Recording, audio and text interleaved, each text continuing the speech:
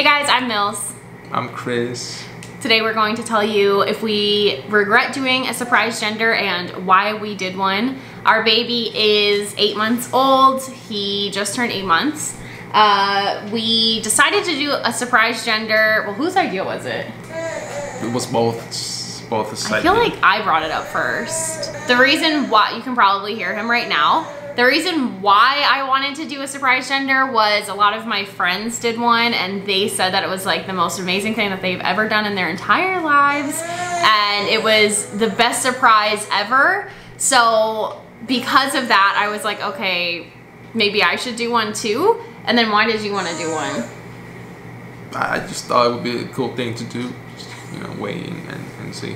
I feel like he didn't really care either way. The most important thing for us was that we didn't care either way, whether we had a boy or a girl. I feel like that really impacted the decision, because if he really wanted a girl and I really wanted a boy, and then we had the baby and there was like some level of disappointment, I feel like we wouldn't have done it. But you had no preference, right?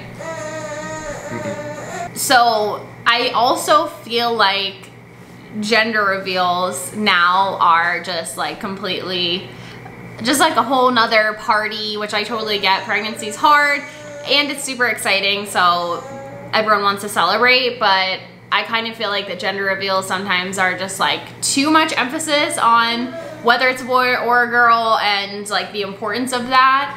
Yeah, I feel like people get like, go all out on gender reveals, and then they kind of like put their trust in, like, you know, what they think is gonna be, and then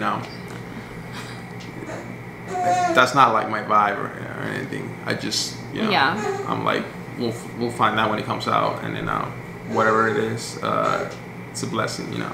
Yeah, and I feel like the gender reveals where you see like the dad or the mom like cry or get mad are just weird, honestly. Like if I was at a gender reveal and one of the parents was like legit like crying, I would be like, I don't even know what to do. However, that being said, I do know gender disappointment is a real thing, and some people really do have a preference and for whatever reason, and do get upset, which is fine. I just feel like at a reveal or a party, it can be a little bit awkward. So we just really felt like it's the once and only surprise. I feel like there aren't many surprises for adults in life, at least not good ones, right? I feel like it's all like bills and stuff. So we thought that this would be a good and fun surprise. And then the most special part was, how did we find out? When the baby was coming out, you know, the head came out first. I didn't know, and then the body, and then as soon as I saw the part, his part, I shouted, it's a boy. So yeah, it was exciting. We caught that on video. Yeah, it was super cute. We told the nurse to just take a couple of pictures, but apparently she recorded the whole birth. So the whole birth. Like very graphic. Very. So. But the most important part was him saying like it's a boy or it's a girl, and we got that on video. It was super cute and it was really emotional. Any regrets about, do you regret not finding out? No. I don't regret it at all.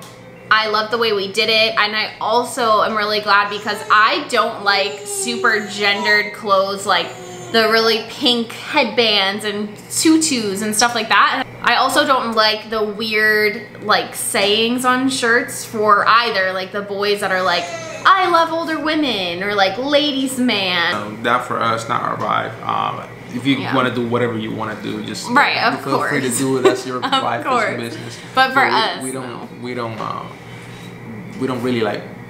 That's like not within us. Just, you know, saying just, oh, let's do a gender reveal with all these people and all these kind of different stuff. We would never do that. Yeah, and we really didn't care. And then like, I don't like the shirts that say like daddy said I can never date or something weird. Like I don't like that stuff. But if you do, that's totally fine. That was another reason that we didn't find out, because people bought us like all gender neutral stuff, which was really nice. So a lot of like solids and of course like colors, but none of those like sayings and things like that. So it kind of worked out, right? Any regret or any con of not finding out? None for you?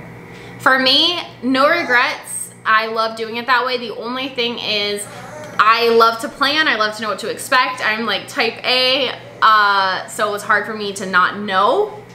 And I think when you're pregnant, you really want to like envision the baby and its life and everything. And then I was like, is it gonna be a boy, a girl? And it's hard to like picture when you don't know, you know, it's just so many possibilities. Yeah, the name part was kind of difficult, because, you know, like, not knowing whether it's a boy or girl, like you gotta, you know, have your options ready. And we kind of like had his option, but for the girl we had like 5 or so 6 many at least options that were like kind of like the ones that we liked the most. Yeah. But it was, you know, I feel like if it would have been a girl, it would be hard. If it was a girl, it probably would have been hard to name her, because, you know, we didn't have that. Yeah, we had like a long list. That was probably his only thing. Mine would be more planning, like knowing what to get, what not to get, for the little kind of like gendered things. And then the other thing is like the connection thing. I felt like an instant bond with him and connection, but I did have bad postpartum anxiety, and I don't know if any of it was related to that, but I do feel like knowing a little bit more what to expect and like, hi, being able to envision him maybe would help. I don't know. And will we do a surprise gender for the next baby? No. Why? If you say you didn't regret it. We'll find out. And I mean, I don't like monotony, so I like to switch it up. Yeah, like, you know, vary stuff. Yeah. And yeah, we'll just find out, and then we'll plan everything, and then we'll have the name ready early. You're shaking the whole table. And yeah, it's just one time life experience. And it is a once in a lifetime opportunity, which is awesome. And I think we would find out, but then we would do like a very small like family thing. We just find out with a cake or a confetti thing, but nothing. Something, you know, creative, small, you know, close family, friends. Maybe a video or something, you know. Yeah, something. A game. So next time we probably will find out. We'll do something chill and small and easy. Hi, baby. Hi. Hi. And we can't wait. What do you want? Boy or girl next? I don't care. No preference at all? No. Not even like. No. Not even like 5%? No. Now he's getting his face attacked. Me, I think I want a girl, but I wouldn't be disappointed if we had a boy. That's our cue. I guess he's hungry. But honestly, whatever way you decide to do it, totally works for you. They're perfect, whether you have a boy or girl. Gender disappointment is real, and I know friends that have had it, and it sounds like it is definitely a struggle. But I know that once that baby comes, I highly doubt that there will be any problems with that. But if there is, you're not alone. So there's that. But if you're thinking about surprise gender, I don't regret it at all. It was amazing. It was such a fun surprise. Just cannot even like tell you enough how cool it was to find out in the delivery room. If you have any questions, you know, if you feel like we didn't talk about something, just let us know in the comment section below, and I will make sure your questions are addressed.